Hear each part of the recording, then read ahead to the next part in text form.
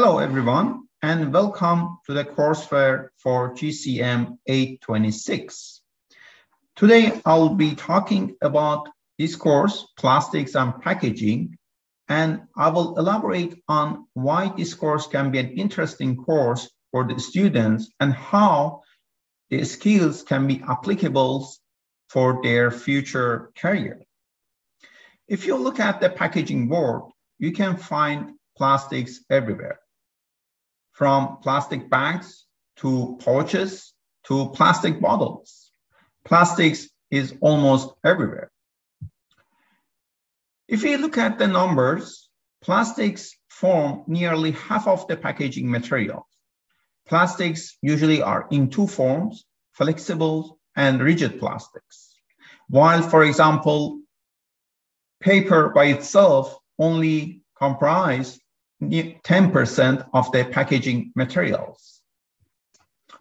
Plastics are in different forms. In this course, we're gonna talk about different kinds of plastics, why they are different from each other. Plastics can be produced from fossil fuels or from renewable resources. Plastics can be biodegradable and non-biodegradable.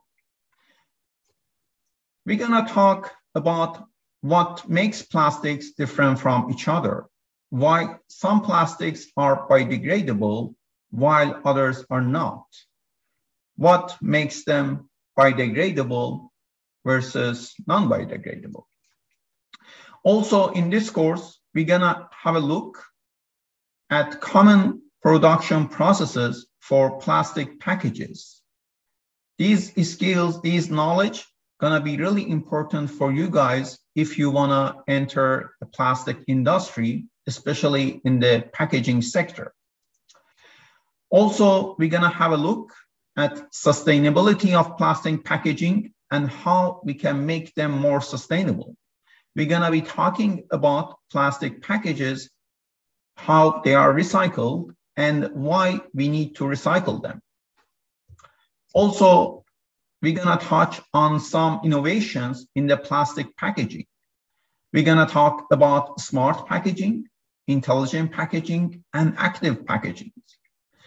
I really hope that you guys gonna enjoy this course, and I am waiting to see you in the class.